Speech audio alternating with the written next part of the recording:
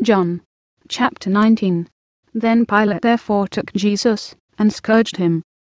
And the soldiers plaited a crown of thorns, and put it on his head, and they put on him a purple robe, and said, Hail, King of the Jews! And they smote him with their hands. Pilate therefore went forth again, and saith unto them, Behold, I bring him forth to you, that ye may know that I find no fault in him. Then came Jesus forth, wearing the crown of thorns, and the purple robe. And Pilate saith unto them, Behold the man. When the chief priests therefore and officers saw him, they cried out, saying, Crucify him, crucify him.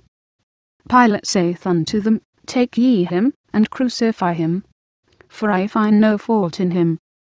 The Jews answered him, We have a law, and by our law he ought to die, because he made himself the Son of God. When Pilate therefore heard that saying, he was the more afraid, and went again into the judgment hall, and saith unto Jesus, Whence art thou? But Jesus gave him no answer. Then saith Pilate unto him, Speakest thou not unto me? Knowest thou not that I have power to crucify thee, and have power to release thee?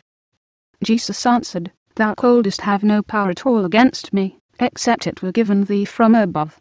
Therefore he that delivered me unto thee hath the greater sin. And from thenceforth Pilate sought to release him. But the Jews cried out, saying, If thou let this man go, thou art not Caesar's friend. Whosoever maketh himself a king speaketh against Caesar. When Pilate therefore heard that saying, he brought Jesus forth, and sat down in the judgment seat in a place that is called the Pavement, but in the Hebrew, Gabbatha. And it was the preparation of the Passover, and about the 6th hour. And he saith unto the Jews, Behold your king. But they cried out, Away with him, crucify him. Pilate saith unto them, Shall I crucify your king? The chief priests answered, We have no king but Caesar. Then delivered he him therefore unto them to be crucified. And they took Jesus, and led him away. And he bearing his cross went forth into a place, called the place of a skull, which is called in the Hebrew Golgotha, where they crucified him, and 2 other with him, on either side one, and Jesus in the midst.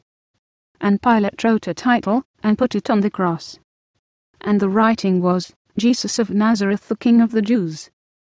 This title then read many of the Jews, for the place where Jesus was crucified was nigh to the city, and it was written in Hebrew, and Greek, and Latin. Then said the chief priests of the Jews to Pilate, Write not, the King of the Jews, but that he said, I am King of the Jews. Pilate answered, What I have written I have written. Then the soldiers, when they had crucified Jesus, took his garments, and made 4 parts, to every soldier a part, and also his coat. Now the coat was without seam, woven from the top throughout. They said therefore among themselves, Let us not rend it, but cast lots for it, whose it shall be, that the scripture might be fulfilled, which saith, They parted my raiment among them, and for my vesture they did cast lots. These things therefore the soldiers did. Now there stood by the cross of Jesus his mother, and his mother's sister, Mary the wife of Cleophas, and Mary Magdalene. When Jesus therefore saw his mother, and the disciple standing by, whom he loved, he saith unto his mother, Woman, behold thy son. Then saith he to the disciple, Behold thy mother.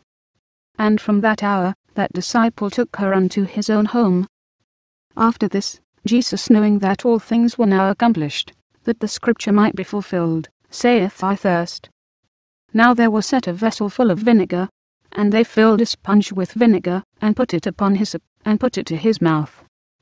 When Jesus therefore had received the vinegar, he said, It is finished. And he bowed his head, and gave up the ghost. The Jews therefore, because it was the preparation, that the bodies should not remain upon the cross on the Sabbath day, for that Sabbath day was an high day, besought Pilate, that the legs might be broken, and that they might be taken away. Then came the soldiers, and brake the legs of the first, and of the other which was crucified with him. But when they came to Jesus, and saw that he was dead already, they brake not his legs. But one of the soldiers with a spear pierced his side, and forthwith came there out blood and water. And he that saw it bare record, and his record is true. And he knoweth that he saith true, that ye might believe. For these things were done, that the scripture should be fulfilled, a bone of him shall not be broken. And again another scripture saith, they shall look on him whom they pierced. And after this Joseph of Arimathea, being a disciple of Jesus, but secretly for fear of the Jews, besought Pilate, that he might take away the body of Jesus. And Pilate gave him leave. He came therefore, and took the body of Jesus. And there came also Nicodemus, which at the first came to Jesus by night, and brought a mixture of myrrh and aloes, about 100 pound weight. Then took they the body of Jesus, and wined it in linen clothes with the spices, as the manner of the Jews is to bury. Now in the place where he was crucified there was a garden, and in the garden a new sepulchre, wherein was never man yet laid. There laid they Jesus therefore, because of the Jews' preparation day, for the sepulchre was nigh at hand.